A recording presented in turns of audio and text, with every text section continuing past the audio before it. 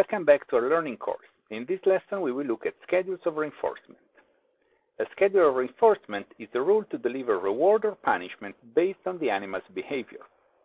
Schedules are important because they have different effects on behavior. We will look at the basic 4 schedules, but there are many more. Let's see what these basic schedules are. There are 2 factors that go into these schedules. One is the rule used to give rewards. You can schedule a reward every X times a behavior is performed, in which case you have a ratio schedule, or when behavior is performed after some time X since the last behavior. In this case, you have an interval schedule. So ratio schedules are based on the number of times you perform a behavior, and interval schedules on when you perform a behavior. The second factor is whether the parameter X in the schedule is always the same, which is called a fixed schedule, or changes every time, which is a variable schedule. Let's see how this works in some detail using concrete examples. Fixed ratio is probably the simplest kind of schedule. Simply, you get your reward every X times you do the behavior.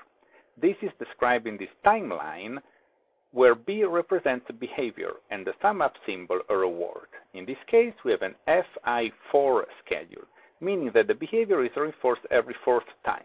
It does not matter when you do the behavior, only how many times. A vending machine is a good example of fixed ratio schedule. If you need to insert 4 quarters to get a snack, the coin insertion behavior is rewarded on an FR4 schedule. VR schedules are like FR schedules in that they count how many times you do a behavior, but the number needed to get a reward changes unpredictably. Gambling is a classic example of VR schedule. You know that there is a probability of winning every time, but you never know exactly how many times you have to play to win. Our timeline indicates this by having a variable number of B's in between reinforcers. Let's now move to fixed interval schedules. This is a kind of schedule where rewards become available at fixed intervals after the last behavior. For example, if we put out food for our cat after 8 hours since the last meal, we reward the cat's checking for food on an FI 8-hour schedule. In our timeline, I have indicated with circles the time that one needs to wait until the reward becomes available. As you can see, the time is always the same, and only behaviors performed after the time has elapsed are rewarded.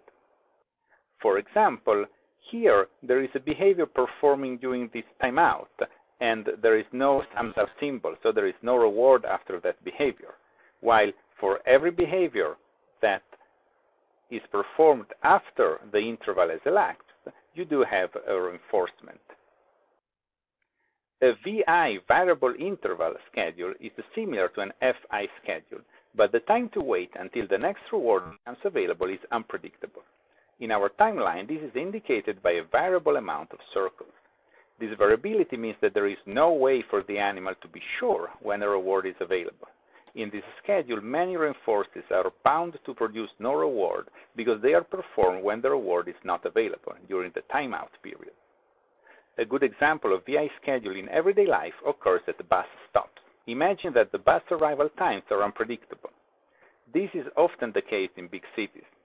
At the bus stop, people often try to spot the bus arriving in the distance. This looking behavior is rewarded by the sight of the bus. This reward is on a VI schedule because the time one waits varies every time we go to the bus stop, and because the behavior of looking has no influence on the bus arriving. Still, we do it because it is occasionally rewarded by the sight of the bus. Schedules are important because they cause different patterns of behavior. This kind of graph is called a cumulative record. It's another invention by Skinner, and it shows how many responses are performed as a function of time. So a steep line means more responses. Let's start from the fixed ratio schedule here in blue. We see steady responding means that the slope of the line is pretty much constant.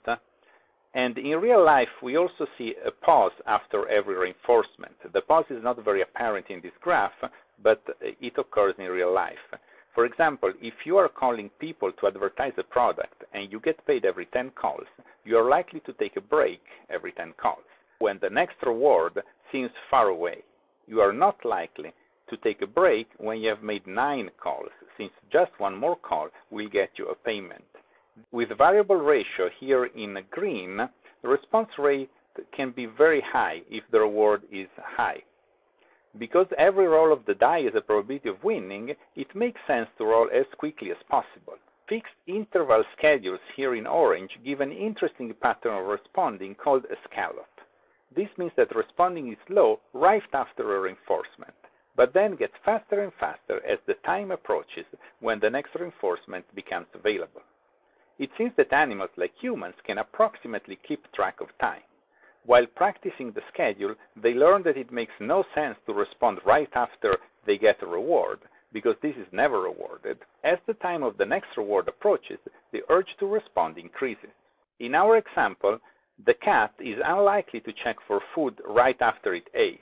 It will wait some time, and then the food checking behavior will increase until the time of the next feeding approaches. Variable interval or VI schedules give a steady rate of responding like VR schedule, but often not a very high rate. This makes sense because more responding earns you more rewards only up to a point. You need to respond to get the reward, but you also need to wait an unpredictable amount of time until the next reward is available. As long as you respond once in a while, you can earn pretty much all of the scheduled rewards. It does not make sense to respond much more than that.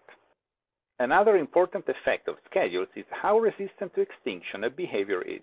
Recall from our lessons on Pavlovian conditioning that the word extinction refers to what happens when the reinforcer becomes unavailable. Typically, the behavior that was trained stops, and this is true in both Pavlovian and instrumental conditioning. For example, when Pavlov stopped offering meat after ringing a bell, his dogs stopped salivating at the sound of the bell. If you want, you can say that extinction is also a particular schedule of reinforcement, one under which reinforcement is never available.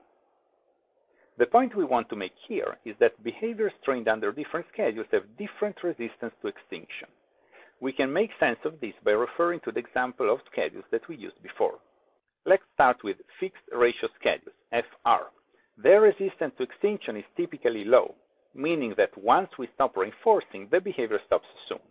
You can remember this by thinking about our vending machine example. If you put in your 4 quarters and nothing comes out, do you keep going? Probably not for long. You may try 1 or 2 more times if you're hungry, but no more than that. We described this situation by saying that the coin insertion behavior extinguishes quickly when reinforcement is discontinued. On the other hand, VR, variable ratio schedules, are often very resistant to extinction. Imagine that your die that you're rolling and you're trying to get a 6 with is rigged, so that it actually never lands on a 6. But you still roll many times before giving up. The reason seems to be that even with a regular die, you're used to not winning for long stretches of time. It takes a long time to notice that something is wrong with the rigged die and give up. The situation for interval schedules is similar. FI schedules have low resistance to extinction, while VI schedules have high resistance. If the cat doesn't get its food regularly, they stop checking for it after just a few times. But if the bus breaks down, you will continue to look for it for a long time. Like in the VR schedule, you are used to waiting even under normal circumstances. How quickly and robustly a behavior can be extinguished is important because often we want to get rid of problem behavior, ranging from class disruptions to crimes. The research on schedules of reinforcement tells us that it does not only matter how we try to extinguish the behavior, but also how the behavior was previously reinforced. This lesson is over. Here are some suggestions on what to study next. Happy learning to everyone!